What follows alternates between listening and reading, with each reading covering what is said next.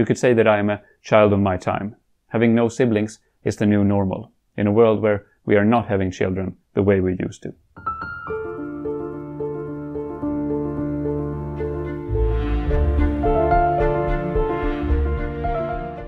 This was the world 120 years ago, before the First World War and the Russian Revolution, and the first white flying, before prohibition in the US, and before women's right to vote in close to all nations. In a poor world, the fertility rate was high across the board. The global average was 5.5 children born for every adult woman, and most nations are painted in green and yellow. A higher stack of markers indicate more children, 1 marker per child. The colors help to see the overall trend, with red indicating over 8 children born per woman. A few nations fall into that category. Then we have orange nations above 7, yellow above 6, dark green above 5 and light green above 4. Some nations are already now in the blue. Light blue indicates a fertility rate above 3, and one single nation, France, is marked in dark blue, with a fertility rate above 2, 2.8 to be precise. Starting in 1900, the changes are small to begin with. The fertility rates are high all over the world, but they have been going down in most European nations during the 1800s. In Europe, the nations are marked in mainly green and more blue, indicating a drop from 4 or 5 children to 3 or 4, by the time of World War II. In the Americas and Asia, it is a mixed picture, where green nations are joined by many yellow nations, with 6 children on average, or even orange above 7. Africa has a slightly higher level on average, with most nations in yellow. Only occasionally does a nation pop up above 8 children and is marked in red. Many nations had a drop during the war, and a following bounce back up in the decades after. But from the 1960s and forward, the drop is significant in Europe. Many nations are by the 1980s marked in purple, with a fertility rate below 2. By the 2000s, that is true for close to all European nations.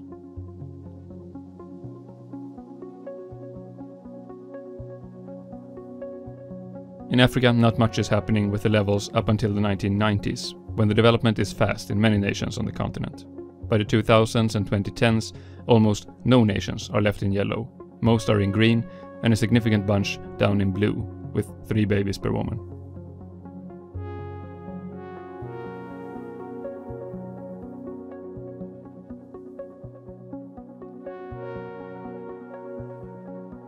In the Americas, the shift is, except for the US and Canada, who were down in blue before most European nations, mainly happening in the 1980s and 90s. The decline was fast in many nations, and now the whole continent is painted in purple and blue, almost down to the levels of Europe.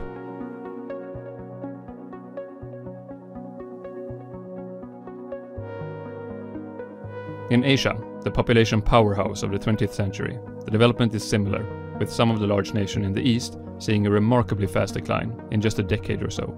By the 2000s, almost all nations were down in blue or purple territory. At just a couple of times, Hong Kong and Taiwan is down below 1.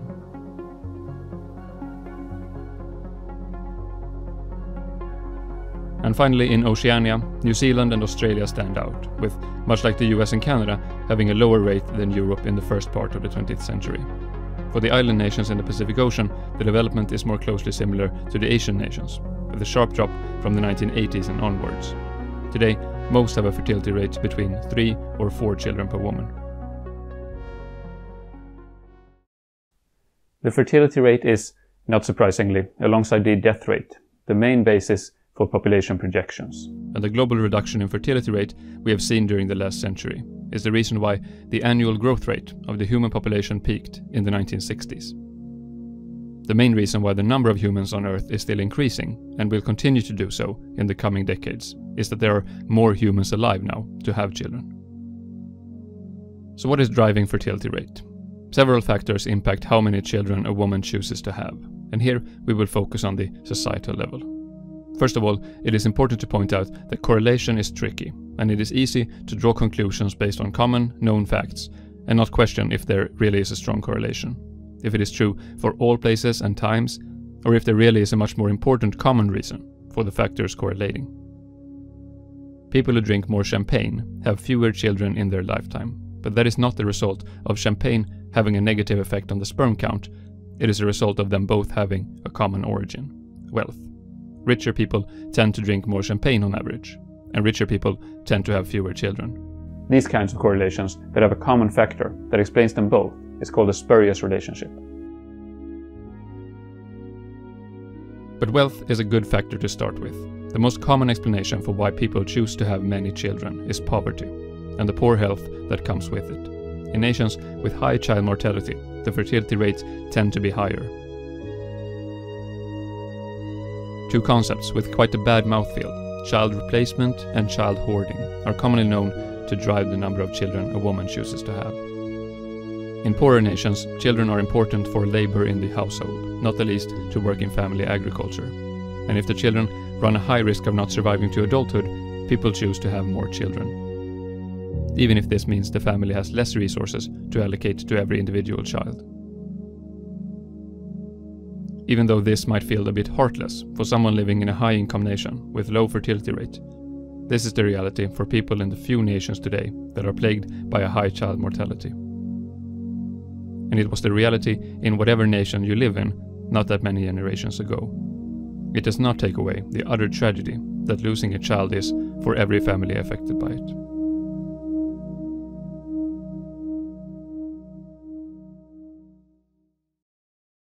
The reduction in child labor is a significant factor that has driven the fertility rate down. With wealth, children are less useful as labor, since less of the labor is made up of manual, simple, physical tasks.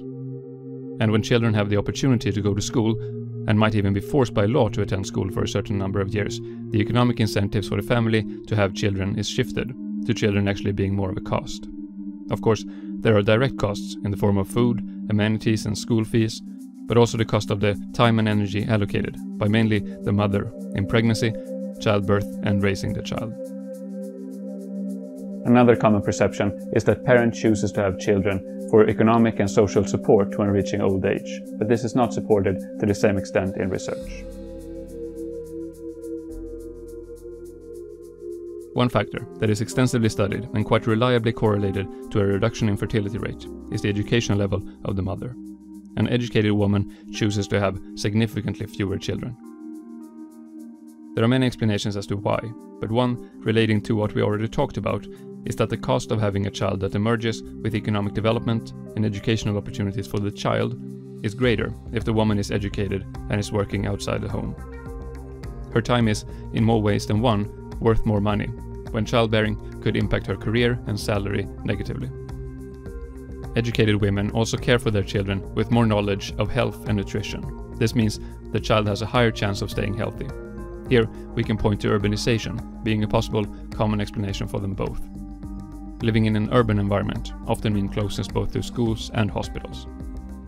That is not to say that living in slums in the outskirts of urban environments necessarily means a greater health compared to rural living. Education also results in a higher participation in the labor force and in general to women's empowerment within families as well as in communities. When economies grow, women's labor are increasing in value, not only because more workforce is needed, but also because the work shifts away from physically demanding tasks where men have an advantage to intellectual work, where women are overrepresented at universities around the world. Many nations also go through a process where fields of work previously only open to men become available to women as well. With an increased equality, women chooses to have fewer children overall, to wait longer with getting married and having her first child, and spaces pregnancies further apart. Another positive impact of education is the awareness of sexual health and contraceptives. Still today, population in parts of the world is lacking in access to contraceptives, and is therefore vulnerable to unwanted pregnancies, as well as STGs. Access to legal and safe abortions can also help contribute to a decline in the fertility rate, even though an arguably more important reason for is to reduce the practice of unsafe abortions, putting the woman at risk for complications. Education often spurs changes in social norms. When the concept that fewer children might be better for the family and the community gains traction, the development is hard to stop and can be very fast. Nobel Prize laureate Amartya Sen points to this factor in his study of India at a state-by-state level. How cultural and religious aspects is impacting the fertility rate could help explain why the rate is falling faster in some nations than others. Here, research make a much clearer connection between culture and fertility rate, rather than between religion and fertility rate. Levels vary more between nations with different demographics than it does between different religious groupings within nations. Religious teaching does in many places include a notion that having many children is a positive thing, but in, for example, the European context, the more religious nations have lower fertility rate, like Italy, Portugal and Poland, than more secularized nations, like France and the Scandinavian nations. And this is probably because with economic development, fertility rates go down to a certain level, and then it once again increases a little. With highly developed economies and a specialized labor market, women are freer to choose to have children without it having as much of an impact on her career and income. These nations also often have a large social welfare system with affordable childcare and extensive parental leave policies. With policy changes like that, nations can increase their fertility rate slightly, to at least close to the level of replacement. China is an interesting example here, with its policies throughout the last decades. China is one of the nations that has had the most drastic decline in fertility rate ever, basically dropping in half from 6 to 3 babies per woman in just 7 or 8 years. I have talked about this development before, but this all happened before the one-child policy was enforced. And now, when China is facing a falling population, the question is if the incentives the Communist Party is giving to families will be enough to increase the fertility rate. Because, like mentioned, once a culture is one of small families, and even a majority of the children having no siblings, the trend can be very hard to change. In other parts of the world, the introduction of television, and especially TV series and soap operas with female protagonists. In most shows, these women have no or few children, and they more often focus on a high-paced working life in the city rather than the dream of a big family and a stay-home parent lifestyle. Studies show a significant correlation between the introduction of, for example, telenovelas in South America and the reduction in fertility. Television brought a worldview and lifestyle to smaller cities and rural communities that valued new aspects of life outside the family. So what does the projection say about the fertility rates in the future? Well, it shouldn't be a surprise, based on all we have talked about here, that they will continue on the decline. Using the Gapminder Foundation's projections, we can see the fertility rate change over the coming decades, based on the best available demographic data we have. In most parts of the world, the rate is already low, and not much visible change on the scale used here will happen in the coming decades. The change is more noticeable in Africa, where close to all nations are down in blue in a couple of decades, and then more and more drop down to purple. In the Americas, the few nations that are in the blue today are down in purple in the coming decades, and the same holds true for the most Asian nations, that today have a fertility rate around 2.5 or 3. And by the end of the century, the world is less of a color explosion than it was 200 years earlier, but it is a world where close to all children survive to adulthood, and where families can put their resources into fewer children and invest in their development and education. I have other videos on my channel covering different aspects of development. You can check them out if you're interested. Thank you so much for watching.